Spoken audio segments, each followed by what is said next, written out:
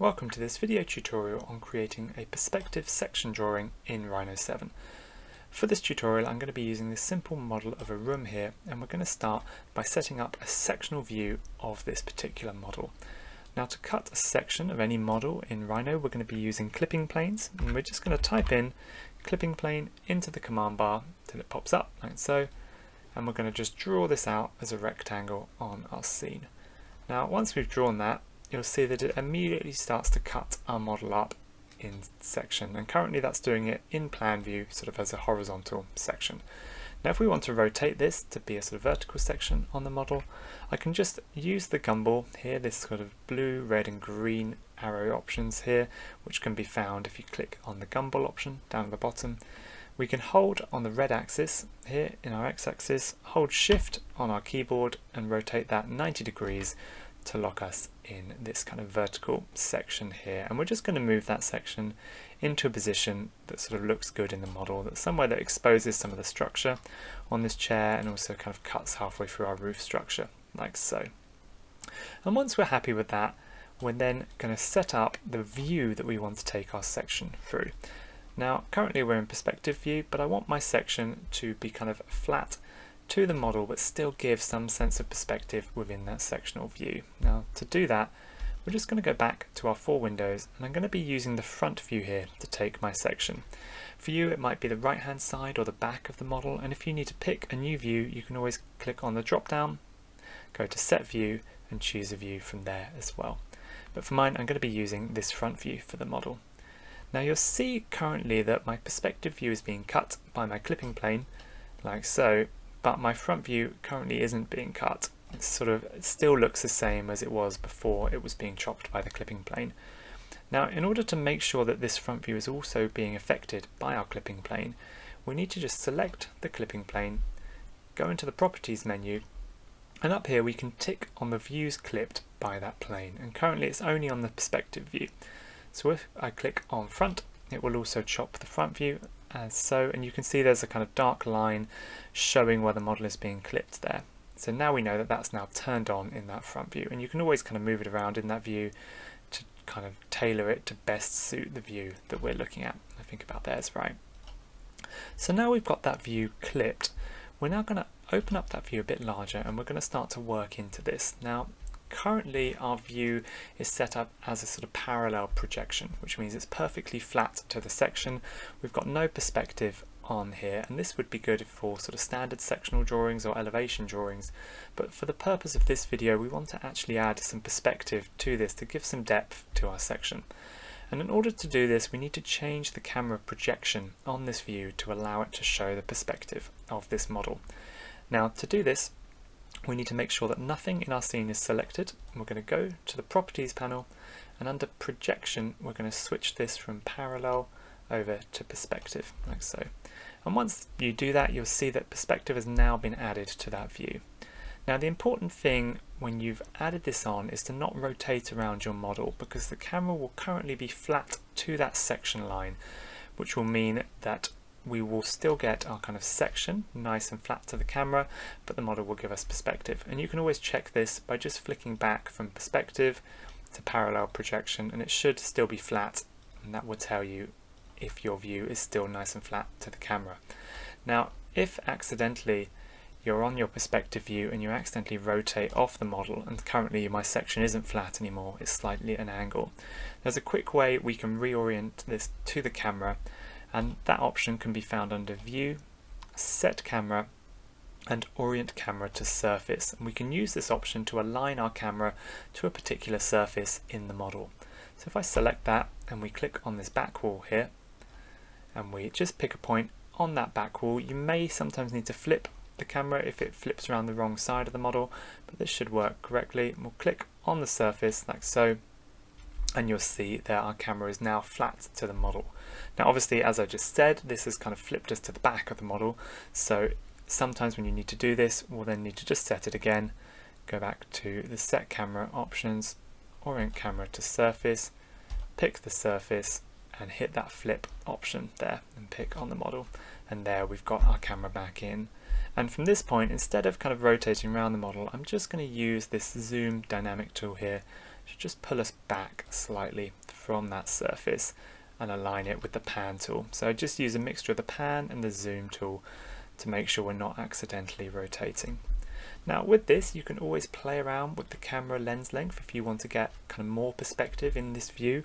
The lower we do that angle, the more perspective we'll get, and we can always then sort of zoom back in to give us a more extreme angle. And I think somewhere around a 30 is usually good for this kind of view. Now once you're happy with the particular sort of angle you've set yourself, always really important just to save that out as a named view, and to do that we're just going to go to View, Set View, Named Views, and then usually kind of dock it on the side here and then click on the Save option, and we'll call this Perspective Section.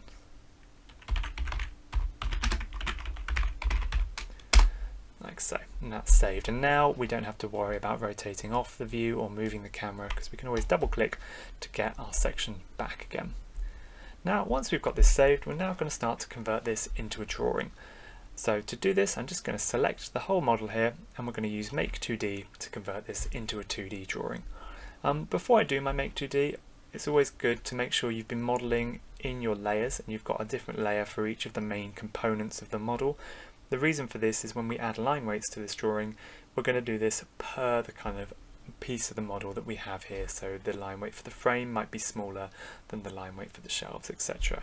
So always good to make sure that you're using layers when you're modeling, because it allows us to line weight a lot easier when we turn it into a drawing. So we're going to select our model and we're going to type in Make 2D to create it into a 2D drawing there. A couple of options just to make sure we're using in our Make 2D. One is to make sure it's from the correct view, so we're in our perspective section, which is correct. The other is to maintain the source layers, which will make sure that when we do our Make 2D, it will keep all of the layers I have set up here and keep the lines on those layers for us. So we'll have sort of different layers for each of our kind of types of our model in there as well. Another one is to have this clipping plane into section, which will essentially give us a section line for where the model is being cut, which is quite useful. I usually keep on viewport rectangle, which is a kind of rectangle of the view, which might allow us to easily align a kind of rendered version of this over the top again. And a group output is quite good just to kind of keep everything grouped together. And once we're done, we're just going to hit OK to do a Make 2D. And depending on the size of your model, that might take a longer or shorter amount of time. So once that's done, we can go back and we're going to find it in the top view of our model, and we'll just move it out of the way here.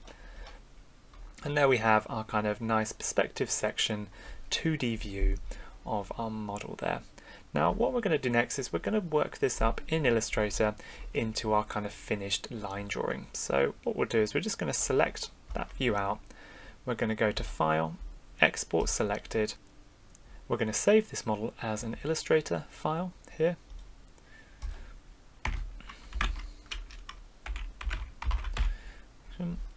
And once we hit save, we're going to actually preserve the model scale, and we're going to set it to a kind of scale that we want to use in our view. So perhaps a 1:100 scale might be good, and because the section itself will still be in scale, obviously the perspective parts will be in perspective, so we won't be able to keep those to scale, but we can keep that section line to scale.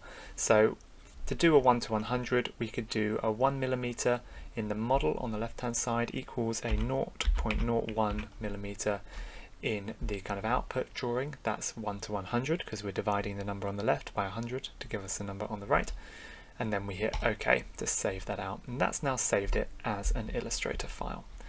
So what we'll do now is we're going to open up Illustrator and start to work up some line weights into this drawing. Now we've opened our drawing up in Illustrator, you usually could find this slightly located off the artboard. It might be in a random location when you bring it in, because it will be dependent on where it was in your Rhino file.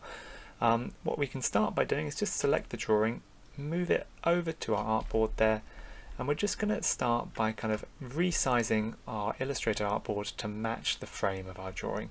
And to do that, I'm going to go to Document Setup, Edit Artboards, and we're just going to scroll down and snap that to the edges of the drawing like so, until we've kind of resized it. And once we've done that, we can delete that frame around the drawing. Now what you'll find is when you bring this into your Illustrator file, all the line weights will be matching, and they're usually around a 1-point stroke when you bring them in. But because we made sure we maintained our source layers when we did our Make 2D, we can now easily start to adjust those line weights to better match the kind of drawing we want to create. Now if we open up this layers panel a bit wider so we can see it, you'll see we've got a lot of kind of clipping plane intersection lines, and these are actually going to be the section of our drawing. So what we can do is we can actually start by just making the whole drawing one line color. I'm just going to use black for this particular one. I'm going to delete that viewport rectangle layer because we've just deleted it from my drawing, and then I'm just going to lock all of those clipping plane intersection lines because those are going to be the section and I don't need to worry about those too much yet. We're going to keep those at a 1-point line weight for now. What I'm also going to do is I'm just going to delete this layer here because it's on the default layer and I think it's just a little bit of a leftover line from there. So we don't need that, and we're just going to start by giving a line weight to each of these other layers that are left over.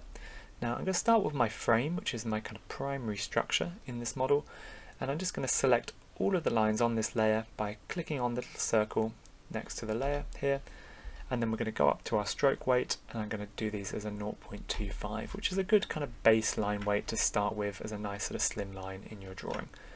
From there we're going to go to the windows. I think these are going to be slightly lower line weights, so we're going to do those as a 0.1. We're going to do the board, which is the kind of sheathing board on this model, and we're going to do that as a 0.2, slightly lower than the frames. And in terms of kind of why I'm picking these numbers, I'm just thinking about the kind of hierarchy in the drawing and what line weight I want to give each of those pieces in relation to one another. So I want the frame to read slightly thicker than the kind of window frames and the boards in the drawing as well. So now we've kind of done all of those elements on that piece. I'm now going to kind of lock these, and we're going to go and re-look at our section line, and currently I think it's slightly too heavy in comparison to the rest of our drawing, so we're just going to unlock those section layers, just select all of those lines at once, and maybe let's put it down to a 0.75 or 0.65 here. And it's just a kind of case of reading it against the rest of the drawings to see if that's legible as the section, and I think that's kind of working quite well there as well. Now for a final touch on this, what I might do is just tidy up the section slightly, because what you can see is happening is where we're cutting through these beams, we actually can see the inside of that shape, and then obviously in reality these are kind of timber beam structures. We wouldn't be able to see inside the timber beam because it's not hollow. So in order to kind of fill that in, I'm just going to make a new layer behind my section, and we'll call this a kind of fill layer. And you can do this a few ways. The way I'm just going to do this is just by creating a kind of white fill square and just going around and sort of filling in those pieces. What you can also do if you want to do the sort of proper annotation for a cut beam is you can put a little kind of cross in there. I usually try and keep it at quite a light line weight, and I'm just going to use the line tool here to draw a kind of cross through that beam, which indicates that that beam is being cut in that section. And then you can just copy those up in place into those kind of correct locations, and that way we can really start to make this section come together as well. Now what you also might want to do to these sections is add a bit of colour or a bit of hatch in them to kind of give some materiality to some of the other pieces in this drawing. The way I'd usually do this is using the Live Paint tool, which can be found under your Shape Builder tool here in Live Paint bucket. Now in order for Live Paint to work, you need to actually kind of create a group out of all your lines to then allow you to fill them in, and obviously at the moment mine are all on different layers, so it's quite hard to group them together without losing that ability to change my line weights as per the layer. So what I'll do to make sure I can use that Live Paint tool is I'll just unlock all of my lines like so. We'll select them all together. We're going to go to the copy option. We're going to lock them again, and we're going to make a brand new layer at the very bottom of my layers panel here. We're going to call this paint, and then we're going to paste those lines in that paint layer, but we're going to go and edit and go paste in place to allow the pasting option to place it in exactly the same location back on that layer like so. So now we've kind of got all of our lines of our drawing but all on one layer. Now we can then select our Live Paint tool, and we can create a Live Paint group out of all those lines at once, like so. And there you can see I can now paint in those sections of the drawing. What I'm also going to do with this live paint layer is just get rid of any line work on there so it's invisible. And actually, if I hide all my layers but that paint layer, we won't be able to see anything. There's still an object there, and you can see that by using the live paint bucket and filling it in, but it's got no line work to it. And the reason for that is we're just purely going to use this layer to add in fill color and hatches to our drawing, and we're going to use all the other layers above it to control the line weights. So we're essentially separating our paint layer and our line weight layer from one another. Now, if you wanted to say add a hatch to some of these pieces, we can find hatches up in the kind of swatches panel in the top left here, under this swatch library, and under patterns and basic graphics there's a few different hatches which are quite useful for these. I find kind of the lines quite useful if you wanted to just add a kind of hatch at the back, and we could select this simple line hatch and start to add kind of hatches to the back here of the model. Now these might be that the line weight's too thick or the hatch is too strong there, so we can always change those in Objects, Transform, and we can kind of scale that hatch by just clicking Transform Patterns here. And I could put this on a 30%, for example. If we look at the preview, we can have a little look and see what that looks like. And there you can see that hatch is now a lot smaller in the back of that model there. And we can add that across all parts of the model if we wanted to as well. And you can always kind of lower the opacity of that layer if you wanted it to appear or read a little bit lighter in the scene. So that was just a quick tutorial on how to create a perspective sectional drawing in Rhino 7 and work up the line weights and textures in Illustrator. I hope you found this video tutorial useful, and if you want to watch any other videos on creating drawings or imagery in V-Ray or Rhino, then please watch the videos on the channel. Thanks for watching.